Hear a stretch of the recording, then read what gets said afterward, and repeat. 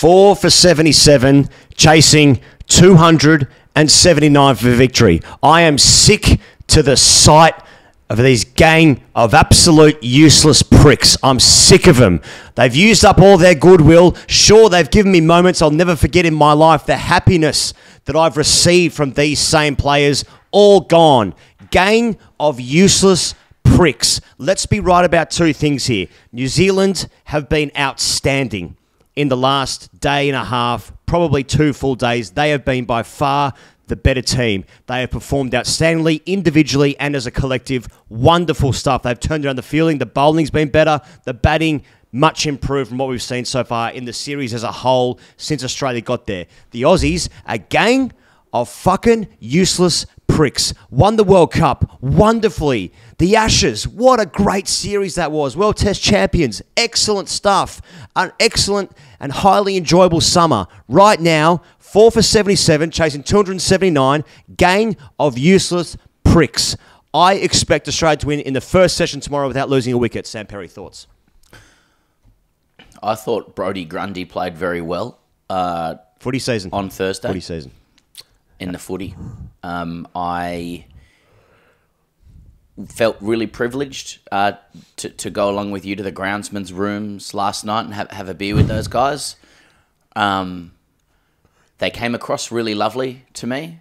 There's an argument that it's a wonderful pitch that they've created. It offers a lot with the new ball. Nipped around to the point where Australia steamrolled New Zealand in 2 sessions on day one. There's runs if you're able to apply yourself. It definitely flattened out today, but it's very clear that they swapped the pitches at the innings break. And that is cause for concern in the international cricketing community. But I don't know too much about it because I pretty much had my eyes on the footy. What's happening? So Marsh going to have to get the runs or something? Is that? Mate, I just really enjoyed round 0, and like the Northern States getting some early round footy matches, mate. What about the game of the Gabba, like Lions and the Blue Baggers there? So, mate, how good was that? 46 points down, weren't they? Got it up by a point. I mean, that's what I'm here for, and I cannot wait. It's 38 degrees in Melbourne right now, and I just cannot wait for more football. No, in all seriousness, Australia set 279 to win on a very, very manageable pitch. It's hard chasing 280 in the 4th innings, wherever you go. But I thought this is a good challenge for these guys because a lot of them haven't scored runs. And they've bowled New Zealand out in the first day in 2 sessions for 160. But it's still very, very difficult to win test matches when batters don't score runs. That's pretty much where I'm getting to with this. And I agree with you. We can give all the flowers in the world to Matt Henry and Ben Sears, both of whom were, just outstanding with the ball this afternoon, bowling with pace, fire, accuracy. But fuck me, it's annoying to see guys get out the same way all the time. It really is, and so many of them are just so out of form, or worse. I'm not really sure, and that also means hello England. I'm sure more of you guys are watching this video than the one that we put out this morning. Congratulations. I get how it works. Enjoy. The way the way the Aussie batters drink it in. Just get that bigger bowl of cereal and just eat it up, boys. Yeah, and welcome. You say the right things. Right, Henry and Ben Sears strapped the feedback on this afternoon and went to work. That's just what they did. So yeah, it's pretty disappointing, and obviously awesome for everybody else, and congratulations to them. Well, this is when things get good for TGC, when Australia fuck it up. So welcome, rest of world. We haven't seen you since the Gabba when Shamar Joseph did his thing. Let's have a look at the scorecard for New Zealand's innings, who started the day 2 for about 140 or so, 40 runs in front of Australia at that point. They were bowled out for 372 in the end, but there were multiple contributions. There was actually 4 guys got to 50, plus Kugelheim got 44. Thank God he did something, because I'm pretty sure he's not there to bowl in this innings, or in this game, generally speaking, or at the end of the last game. Anyway, he contributed. He got 44. He was last man out. Latham, 73. Williamson, 51, of course, out last night. Ratchin, Ravindra, 82. Batted really nicely, almost like a combination of 2 guys that I can't really think of right now. Daryl Mitchell, 58, nice as well. And then then they went through a bit of a patch where they lost maybe 3 for 15, 3 for 20, and then they lost their last 4 wickets as well, New Zealand, for about 20 or 30 runs as well. So sort of feeling clusters there. Have a look at the bowlers. Pat Cummins was outstanding. Unlucky to miss out on the 5 for, I suppose. 4 for 62. Nathan Lyon finally received the bowl and took 3 wickets off his 16.2 overs, 3 for 49. Everyone else basically had a go except for Smith and Usman. But that's the state of play. Then going to the Australian innings, and it started off pretty bad, and then it went worse from there. Smith was LBW and took one with him, despite Usman. You could literally feel Usman saying, like, no, I don't know, man, looks pretty out. But he's Steve Smith, so he can take one with him. He was at LBW. Usman Khawaja was caught by Tim Southey wonderfully at third slip. That was also off Matt Henry. Ben Sears had Marnus out about 7 times in 4 balls, caught and bowled in the end. And then Sears also had Cameron Green after the drinks break in the final session, caught between leaving and playing a shot. Travis Head, Mitch Marsh, the red ink batsman at the crease. Just having a look at the bowling figures at the moment. Southey, as we know, playing his last game, 7 overs, none for 12. Henry and Sears were just absolutely fucking brilliant. Glenn Phillips chipped in with the last 2 overs from one end of the day. And Kugelheim, I'm pretty sure, is there, though I can't really see how he plays as in a bowling capacity again. Still managing to find ways to sledge New Zealand despite them being absolutely excellent.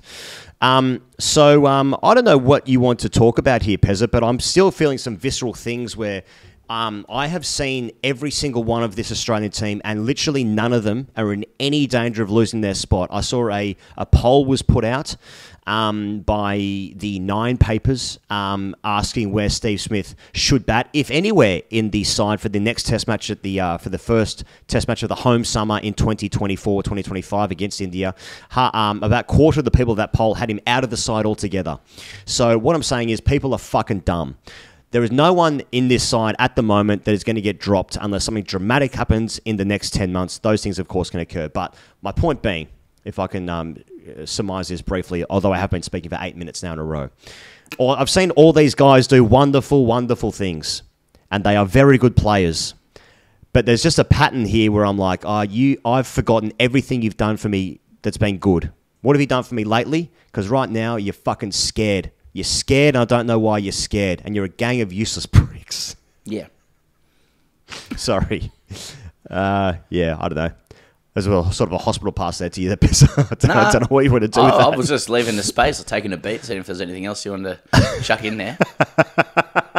These are great days because the people who watch us online beyond the AFP, who are there to see who's just generally monitor proceedings, think that we are, like, a lot of people think that we don't give it to Australia. So it's a great day to give it to Australia for that pile of garbage that was served up this afternoon as an excuse. We're still going to win. As an excuse for Test match batting. I don't know how Cummins makes 100, but he will. Obviously, it'll get done. Head and Marsh have to put on 200, and we're basically there, so no problem. Yeah. No, I mean, why do I still actually think that? I know, I'm not the same. I'm joking, but I'm not. No, I'm kind of like, if they can get through Matt Henry and Ben Sears' first spell tomorrow, it's pretty flat. Yeah. To be honest. But no, hey, look, they do have problems. They've actually performed quite poorly as a batting group for the last 6-7 Test matches. And they've been carried by the bowlers. There've been a couple of outlier innings, but as a group, they've been really unders and lucky, I think, to be playing against teams that haven't exploited it as much as top tier teams can. And yet, they've already lost that game to the West Indies, and they look set to lose this game as well, unless somebody stands up. Of course, that can happen. I've got a feeling New Zealand will throw everything at Australia in the first hour tomorrow. Australia do have problems because there are batters who are getting out in the same patterned, repeated fashion, and it isn't really acceptable to simply say, well, this will revert to the mean at some point, and guys will start scoring runs again. I think it's a little bit more complicated than that when you factor in the age of some guys, the nature of the dismissals of other guys. I'm not necessarily calling for anything. As I said this morning, we all have memory. We are nothing if not goldfish, and guys will be remembered for what they've contributed holistically by the time Test match cricket rolls around again in November later on this year. But I do think that some guys are going to need some runs in Shield, and to show that they need runs in Shield. I mean, if you do start with Steve Smith, to me, and I don't know if I suspect there's some other views around that, but like it's pretty obvious that his technical approach to facing high quality new ball bowling is pretty untenable at this point. Whereas in the past he was able to cover his stump like a child who didn't know the leg before wicket rule and knew that his eye was good enough to take full advantage of anyone who wanted to try and bowl at the stumps. You are allowed to say, when do the old eyes start to be painted on? You know, because I felt like, and I don't think there's any Nostradamus to me, that's all people try and do to get him out now, opening the batting. They're bringing him across, and if you're good enough, you can bowl at 140s and nip one back on the stumps. There's a good chance of missing it on the inside of his bat. And it happened again. And you can see how frustrated he is with that. It's a technical approach to batting that is inviting players to bowl at the stump so he can take advantage of being too straight. But he continues to miss the ball at high speed when it's nipping around a little bit. Now, India have got a few guys who can do that in the summer.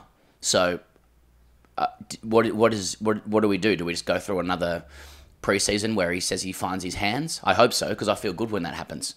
And then when we go on from there. He played that nice knock against the Windies in the second innings, but ultimately it's just it's unreliable. It's unreliable at the moment. They set him up for that type of ball, and they got him again. We've said all along that when it goes, it's going to start to look really bad. Now, admittedly, today he didn't ski into the ball, on a black run there at Threadbow, as he did in the first innings, but it wasn't too far removed from that. I don't know what you think. He made 91 in the second innings there at the Gabba in a losing side, so that sort of equates now to 250 red. I think it was Bharat actually. I saw Bharat tweet. That's Sundaresan, not the official account of the country or the nation state of India. Thank you for clarifying. And I think he worded it really nicely, and he said that whilst the verdict might not have returned for Steve Smith opening the batting, the jury is certainly out. And I think that's a nice way to put it. I just think about the tours coming up. As India at home, you would suspect maybe some slightly easier batting conditions what they've faced in New Zealand so far, possibly. Though it has sort of nipped around a little bit. Wouldn't say there's been a stack of runs in Australia the last few years anyway. And then there's a tour in Sri Lanka, so that's probably more likely to face a lot of spin, maybe less likely to get a seaming ball. I'm not sure. I mean, every international side, whether they have been completely removed of funding in the red ball game, you're still facing the best bowler that country has produced in that age bracket. In that generation, So there's always going to be guys that have the capabilities to seemingly to knock him over, and it's the way that he has been knocked over, which was previously his strength, which is like, is this the best use? And I suppose that's what it comes down to. Is this the best use of one of our greatest ever Test players? But I don't know. Australia's still going to win the game. We're probably going to paper over some cracks here, but there's a hell of a lot of pressure on Alex Carey, I think, tomorrow. There's probably Travis Head and Mitch Marsh as well. I don't think Travis Head's in any danger of being dropped. Mitch Marsh is more of an interesting one, I think. But, he's literally won the Allen Border Medal for Best All-Round Player for Australia in the past 12 months. That's partially a factor of just being available for heaps of games, I feel like, these days, which is really harsh, but that's also kind of the truth, I feel like. I think it's an interesting one. I think it's an interesting one tomorrow, and it's going to be hard. And 279, I think I'm right in saying, would be the 14th highest chase for Australia in Test cricket history. It'll be the highest chase against New Zealand ever. They chased 281 at Edgbaston. This same group of players. Mitch Marsh wasn't playing that game, to be fair. Seen that it is possible without enormous contributions from your batters. That basically relied on Lyon and Cummins making 50 for the 10th wicket. But what I'm feeling, Pezza, in this game is that it reminded me a little bit of the Headingley game in 2019 where Australia bowled England out for 65, 66 and lost the game. Australia had New Zealand 8 for 108 in this game in the first innings, and then they just about got themselves to a 100-run lead in the first innings. And the conversation at the ground yesterday from people that I was talking to, not just in working in the media, just people in the ground. People at the interval after Australia was out were thinking this game could be over today. And I don't know if Australia brought that energy into their innings or if it was just a job from the boys there at Hagley Oval in the sheds as we're having beers with them last night, just changing the pitch over. But the turnaround and how easy it seemed, with some good play from New Zealand, of course. Like Kane and Tom Latham last night were really, really good, really important stage of the game.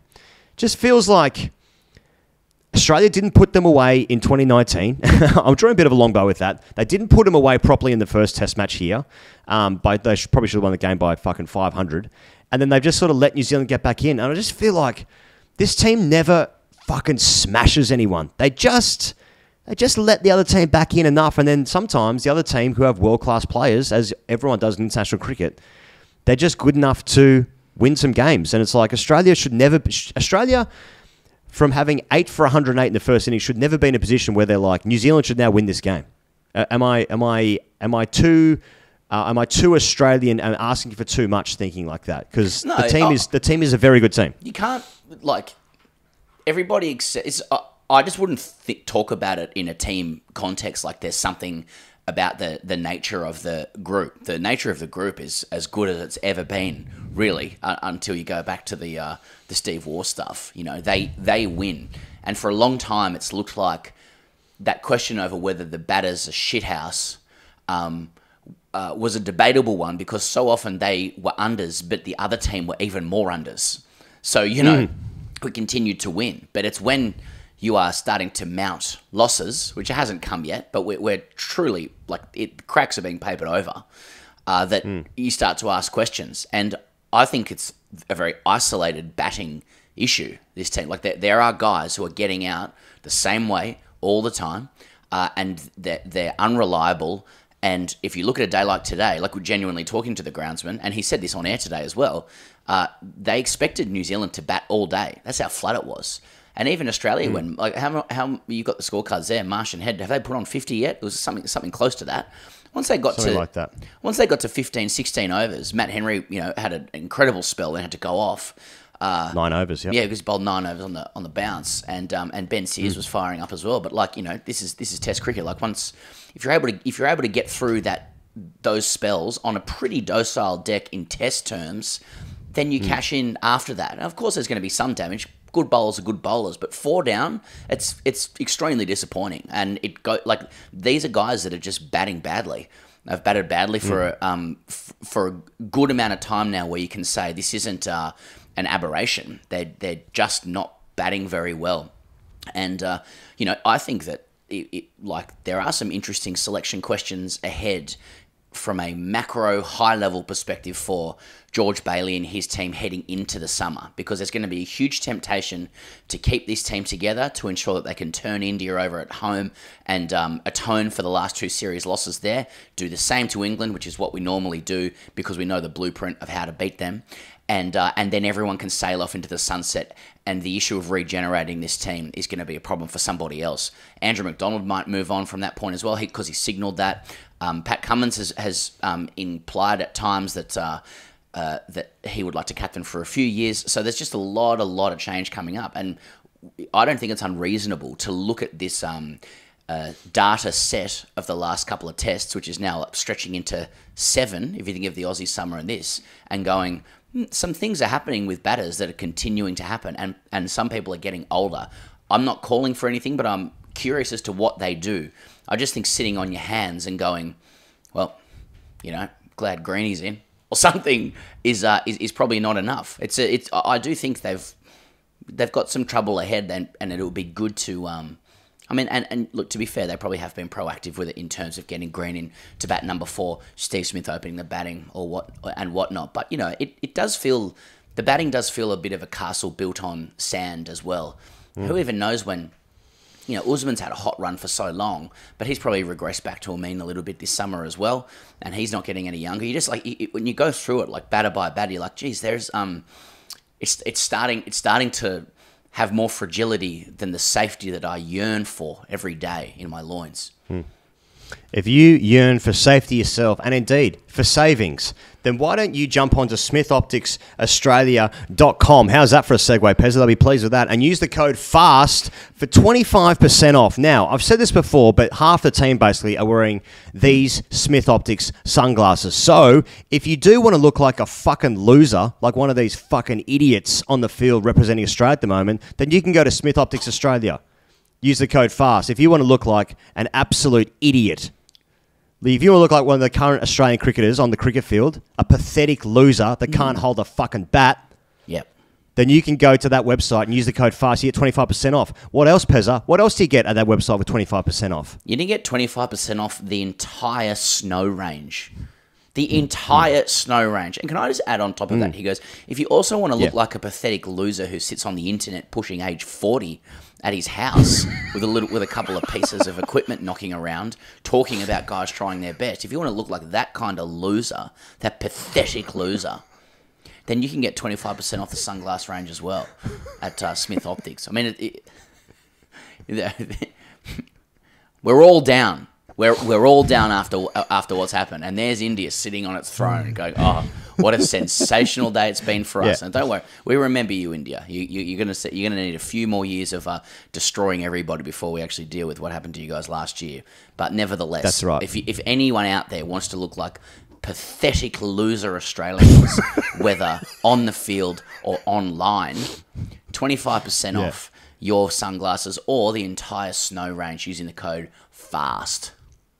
If you head into the snow this year, then you want to look good. You want to look your best. Now, Smith Optics have supported us throughout the entire Australian summer and also got behind us for the New Zealand series. So we thank them very much. There's obviously another day's play tomorrow to wrap up that sponsorship. But yeah, it's been awesome. But what hasn't been awesome is how they've made me feel. Basically just today. I felt fine yesterday. I was happy yesterday. And I'm not really sure if we should talk about what happened when we went into the Rupert, head groundsman there at Hagley Oval, he came to our show in Christchurch. Lovely guy Lockie came over to me yesterday and said, "Oh, come and have a beer with us in the groundsman shed after the day's play." Popped in there. Not really sure we should be talking about what was on the screen when we walked in. Oh well, you have to be clear now. It was legal. It was legal. Everything was legal. Yeah, and it wasn't pornography. Okay, it wasn't anything of that sort of nature. But it did make me think. You know what? There's something about these boys, and I'm kind of going for them now. If I'm honest, I'm kind of behind Team Hagley Oval ground staff. Oh, me too. They were very welcoming. I'm not sure what the hierarchy is actually of who's in charge of the Oval or not with what you said there, because I had Al on screen today as well, and he seemed to sort of be the alpha of the room last night as well.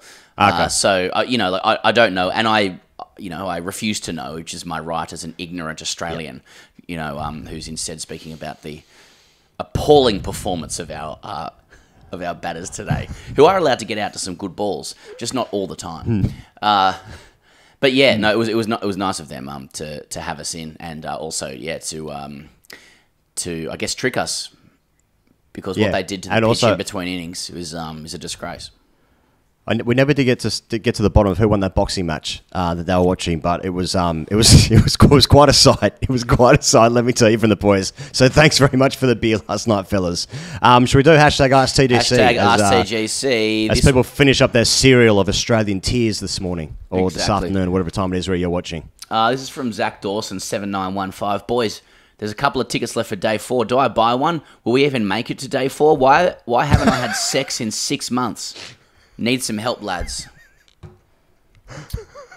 Well, my response to that is I don't even know where Christchurch is, if I'm honest. So I'm sort of...